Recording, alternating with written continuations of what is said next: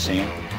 Jim Friedel in Hoboken said it appeared to bank sharply and smash directly, perhaps purposefully, into, oh my goodness, oh God, there's another one. Oh my goodness, there's another one. It seems to be on purpose. Oh my goodness, now it's obvious, I think, that there's a second. So again, reactions, live reactions from 9/11, commentators on television, cable outlets, news outlets, describing what they were seeing before their very eyes. You hear the shock, you hear the horror as they realize the truth of the matter is that America was under attack. Number to call if you want to share your memories of 9/11 with us, 888-589-8840, 888-589-8840. Number to call if you want to share with us where you were when you discovered what happened on 9/11, your reaction to what happened on that day, how that has changed your worldview since. And again, I want to review just for a moment what I think we ought to do. I think this is our rational response to Islam. I mean, it's going to sound extreme to people. It sounds exaggerated to people. It sounds hyperbolic. But my point is, if you go back through history, Islam is at war with the West. It has always been at war with the West. It has always been at war with Christ. It has always been at war with Christianity. It has always been at war with Christians. It has always been at war with Christian nations. In fact, 9/11, that date has some great significance in Islamic history. You want to know why they struck on 9/11? Well, there are two dates. There are two decisive defeats of the Muslim armies that happened on September 11. And so on September 11, 1565, the Muslims were turned back by the Knights of Malta at the island of Malta, that island nation. Sultan Suleiman the Magnificent, 1565, he wanted to go right into Italy. He wanted to take control of Rome itself, which of course was the capital of Catholic Christianity. And in a lot of ways, people would have considered it kind of the center of Christianity around the world. He wanted to go right through Malta, right up to Rome, and sack the place and put the flag of the caliphate on top of the Vatican. He was a Muslim doing that. He got stopped by the Knights of Malta in 1565, even though they were outnumbered. And here's what he said. Here's what the leader of the Knights of Malta, his name was Jean Perisseau de Lavalette, 70 years old. He's a French guy leading this resistance. He says to this, "A formidable army composed of audacious barbarians is descending on this island. These persons, my brothers, are the enemies of Jesus Christ. Today it is a question of the defense of our faith as to whether the Gospels are to be superseded by the Quran. God, on this occasion, demands of us our lives already vowed to his service." So again, he's not going on the attack against Islam. We are not at war with Islam. But Islam is at war with us, and we must be prepared to respond. Jean Lavalette was. They turned back the army, the armada of Suleiman the Magnificent, and he turned tail and left on September 11, 1565. You had another event in 1683. This was the Sultan Mehmed IV.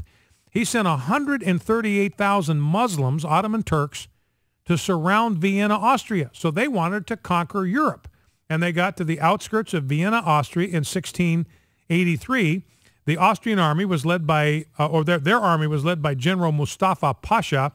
11,000 Habsburg Austrian defenders. They held off the Muslim armies for 2 months. Austrian King Leopold I got a message during the attack, the siege by Sultan Mehmed IV, "Await us in your residence so we can decapitate you." So the Polish king, Jan Sobieski, he gathered 81,000 Polish, Austrian, and German troops to meet this challenge from this Muslim Sultan, Sultan Mehmed IV. And on September 11, 1683, they led a surprise attack against the Muslim armies, and the Muslim armies fled in confusion. So what the Muslims were trying to do on 9/11, 2001 is reclaim that date. Reclaim September 11 as a date to celebrate Muslim victories rather than to mourn Muslim defeat. So no accident that they picked September 11 as the date to attack. Two of their most humiliating defeats came on 9/11. So again, I think the rational response that we should make as a nation, number one, suspend Muslim immigration. I think there should be no more Muslim immigration. We just simply can't tell the difference. That most Muslims don't represent any threat. I'll be the first one to say it. The vast majority of Muslims do not represent a threat to the safety and security of the American people. The problem is we cannot tell the difference between the ones that have jihad in their hearts and the ones that don't. How do we know? All Hassan's neighbors thought he was a great guy, was a friendly guy. The Muslim bombers, they were nice guys. They were great to be around. He was a popular kid. He was well-liked. So you just don't know when they're going to develop sudden jihad syndrome. We can't tell. So until we find some foolproof way to identify the ones that are carrying jihad in their hearts, the small percentage that do want to destroy us, and separate them out from the ones that don't, I believe we just have to be cautious for the sake of our national security with all of them. Then I think, secondly, we should bring the building of mosques to an end. As we've seen, Joseph Story, longest associate justice who sat on the Supreme Court, the first eminent historian of the Constitution, said, look, the First Amendment only prohibits Congress from taking action.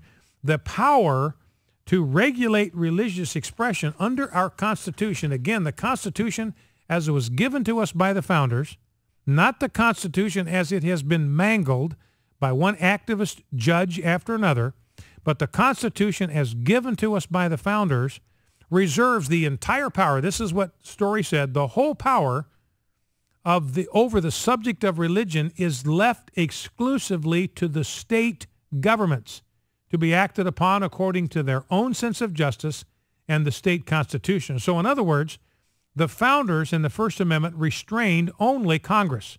Remember, that's the first word of the First Amendment. Congress shall make no law. Nobody else is restrained by the First Amendment of the Bill of Rights. According to the founders, if we take the Constitution, not as mangled by the courts, but the Constitution as given to us by the founders, Congress and Congress alone is restrained by the First Amendment. The states have all power over the subject of religion.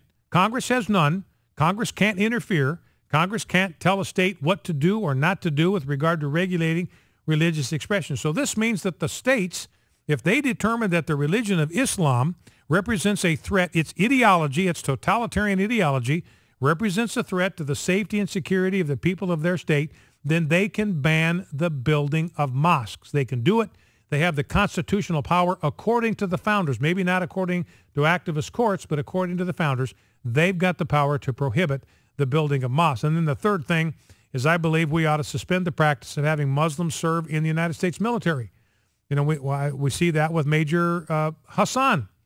We have the 13 dead soldiers, 34 injured, because we allowed a devoted follower of Allah to serve in the United States military. Once again, it makes no sense to me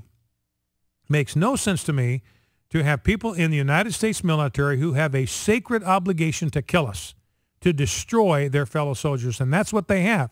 They have a solemn obligation, a sacred obligation to kill their fellow infidel soldiers. I just do not think we ought to take a chance on having people whose religion teaches them that that is their highest obligation. It makes no sense to me that people who have a solemn, sacred obligation according to their holy book and their prophet to kill us should be in our United States military. Well, let's grab a couple of phone calls before we go to the end of the first hour.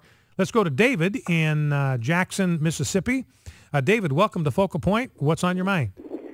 Yes, a couple of things. Just going to say I actually saw live. I was actually watching GMA, was in the background when they first had the first plane talking about it, and saw the other one come in live. But my story is that my parents have been missionaries and are now retired for 39 years, and they were actually on one of the last planes, but did not go through New York. They flew into LAX. They were going to visit my brother, so they were just landed earlier that morning, so they made it safely. So I called and checked and see if they made it in, which they did. And then they never changed their plans. This, I think, happened on a Monday, the end of the week, which I believe was Friday, when they were on the first plane out of LAX and came to South Mississippi to spend time with me and my family. So this was something that was planned months in advance, 6-7 months before this ever took place. They never had to change their plans or get their flights changed or anything like that. And one other quick comment, too. Just my parents have been missionaries for 39 years. I happened to been born and grew up overseas, spent the majority of my first 20 years actually in Israel, most of that time in Nazareth. And I have many friends, some that are Jewish, some that are Muslim, some that are actually Jewish, but yet they are converted, so meaning they're Messianic Jews, and even some Muslims that have converted. And the thing to be careful on is I still know some Muslim friends that are born-again Christians, and they still think of themselves as Muslims because they're born into that. That's their ancestry. They do not believe in Islam anymore. They turned away from that, so they are born-again Christians. And so that's something where you are doing much better. Like today, you didn't specify we are not Muslims, we are with Islam. The other thing real quick is the word in Arabic for God is Allah. And so born-again believers, Palestinian Arabs, and even Muslims that are believers in the Arabic Bible, it does say Allah. So that is the word for God. So we have to specify by Allahu Akbar. That's what the Muslims do say, and they've kind of stolen that. So now Christians cannot say that when they say God is the greatest. But there's other words like Inshallah, meaning God willing. The Christian Arabs say that a lot, and they refer to the God that you and I believe in, not the God of Muhammad. So that's just something just to be aware of. The word Allah is the word God. It doesn't necessarily mean it always refers to the God of the Muslims. All right, David, listen, I appreciate that call very much. Thank you for that information. Focal Point AFR Talk, that's it for the first hour. We'll be right back after the news. Stay with us.